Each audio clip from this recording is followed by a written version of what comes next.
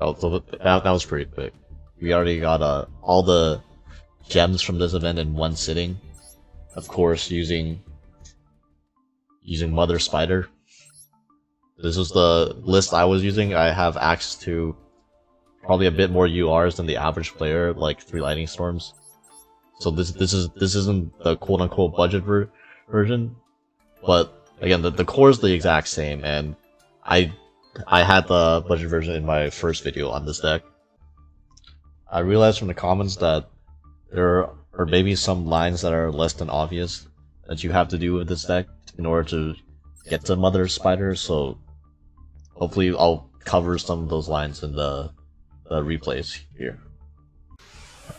So there's actually quite a few things I want to point out in this first replay.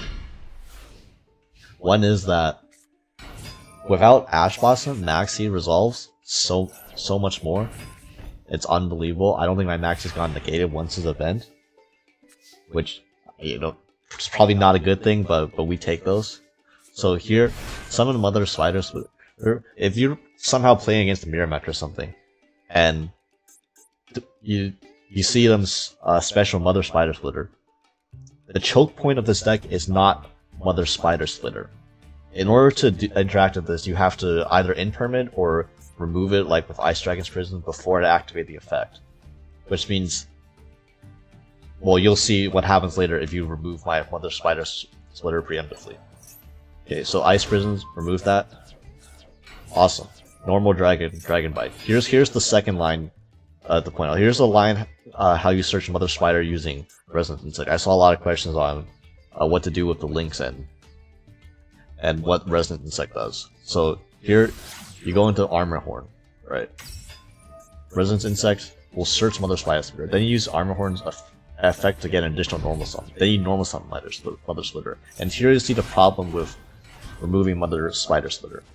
Because I didn't use this effect yet, I could just summon another one. I didn't even use my normal summon yet, and then just do the combo. If you want to hit the deck, hit it after I summon the baby spiders. That's the choke point. That's how you stop the deck. If you hit the Mother Spider Splitter, you're gonna get punished. And next we go into the Pain Gainer route, and then Spider, detach, summon back Ravenous, and because we have the Armor Horn engraved, this is already game. Note there, I actually did misplay. I could have gotten slightly more damage. It doesn't matter because we went through the Resonance line, and that gives us an Armor Horn for the free damage we need anyways. But I'll point out what you should do in a scenario like that with the deck.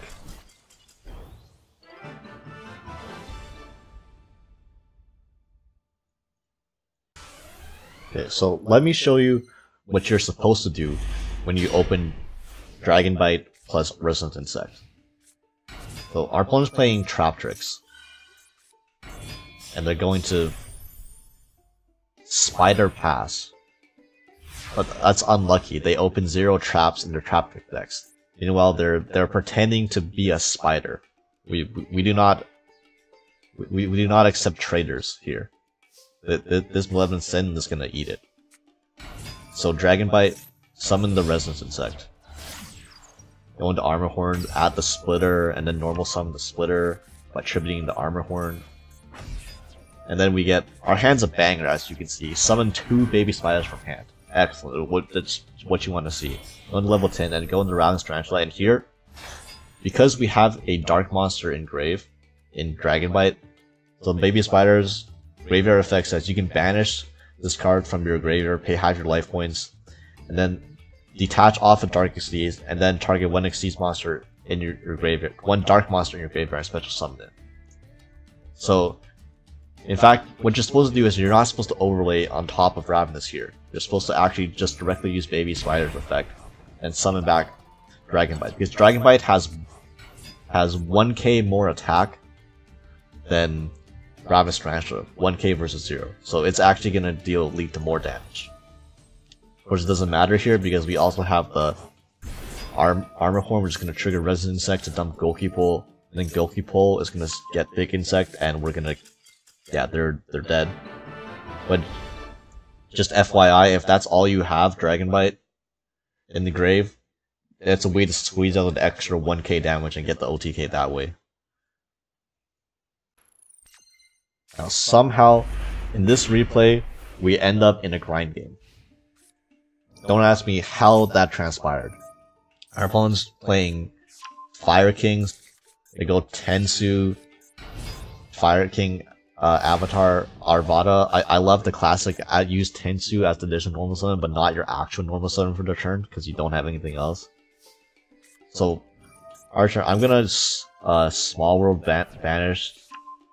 I actually, the thing is, this thing's kind of annoying because this is a monster effect.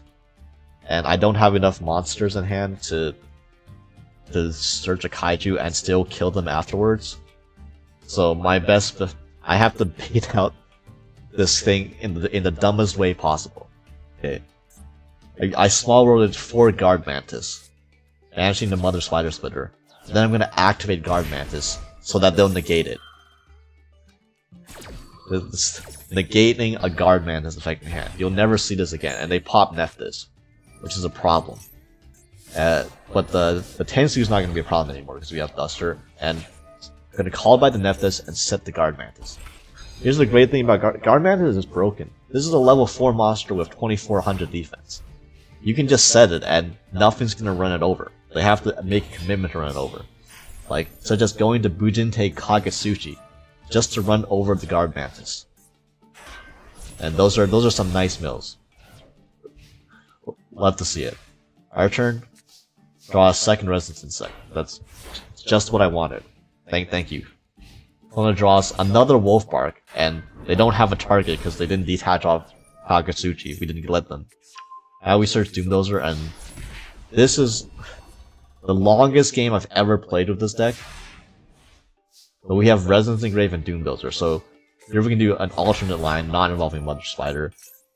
Dump Gokipole, banish Resonance, dump Gokipole, add Dragon Bite, normal Dragon Bite, summon the second Resonance, go into Armor Horn, get another search, because what is a once per turn, really? Like what's a once per turn? Get the Mother Spider, tribute over, and then finally get the 3 babies out. Effect, going to Radmus Tarantula, use its effect, it will force the detach off Bujinte Kagetsuchi, and they're dead because no matter how many times they can protect their Kagetsuchi, we have a Doomdozer plus a Baby Spider effect engraved plus an Armor Horn. So the elusive 6-turn duel this event. Yeah, aside from that last replay, that's pretty much how most of the duels will go.